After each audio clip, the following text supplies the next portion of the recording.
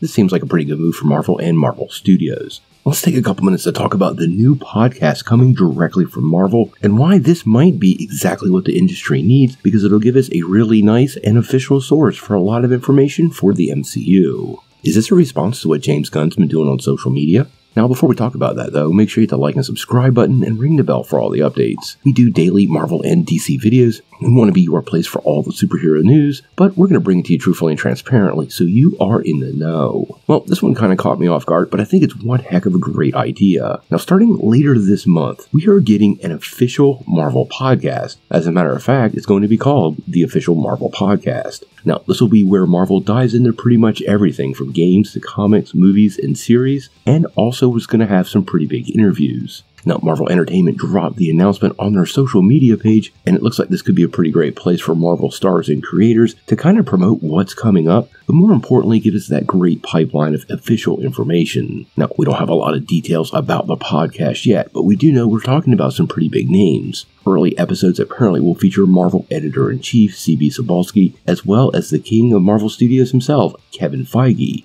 We're also going to get Brad Wonderbaum, who's been leading up the charge of the Marvel Universe on the television side, and several other Marvel Cinematic Universe stars and producers. The show is going to come at us once a week, and apparently Marvel's going to use this to break down characters and do some deep dives into fairly iconic stories. Now, as this is an official podcast, I wouldn't bank on getting a lot of Marvel scoops. This is actually something we're starting to see the studios push back quite a bit on, so I actually think Marvel might use this as a new way of sharing news that won't be distributed through other parties like through the trades or other various entertainment publications, or worse, through anonymous scoopers. I also think it'll be an avenue for Marvel to start debunking rumors that are not true. As many of you know, the current scooper culture has become somewhat problematic when dealing with some of this stuff, and so many people are out there for just the clicks. They really don't mind being wrong because it doesn't cost them anything in the long run, and I honestly think studios, well, are kind of sick and tired of it, and this might actually be a design mechanism by Marvel to try to get in front of a lot of this stuff and start bringing fans very clear information. Now, we do know the podcast will be available on Apple, Spotify, and pretty much all the other platforms in the US. It's going to be produced at Marvel by Jasmine Estrada and Isabel Robertson, with executive producers of Larissa Rosin and Jesse Berger. Now, all of this news comes on the heels of Marvel Comics debuting a very new logo, which is pretty much pulled right from the Marvel Studios style, and I think this is ultimately a big effort to do a ton of rebranding for Marvel and try to start bringing it all back, well, from the brink after a couple of years of lackluster success. I think this is a great idea for Marvel. Having some official avenue to give us the news is the perfect thing for them at this point. James Gunn has pretty much sucked all the oxygen out of the room as far as debunking rumors and keeping fans in the know, and Marvel honestly really needs this as somewhat of a microphone to get their message out, because quite honestly, a lot of projects have suffered from the rumor mill and speculation by scoopers, most of which turns out to be not true, and then ultimately it leaves fans disappointed. We're going to keep our eyes on the podcast pretty closely, report on any updates they give us, and hopefully this will be a great new thing for all of us Marvel fans.